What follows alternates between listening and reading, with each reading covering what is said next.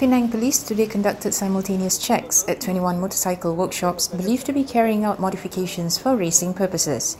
9 of the checks were conducted in workshops in the North-East District, while the remaining were in the South-West and Seberang Prai Selatan districts.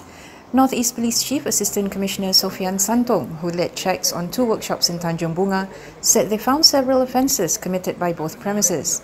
He said both workshops were operating without a valid licence by the Penang Island City Council, as well as carrying out modifications for the purpose of legal and illegal racing.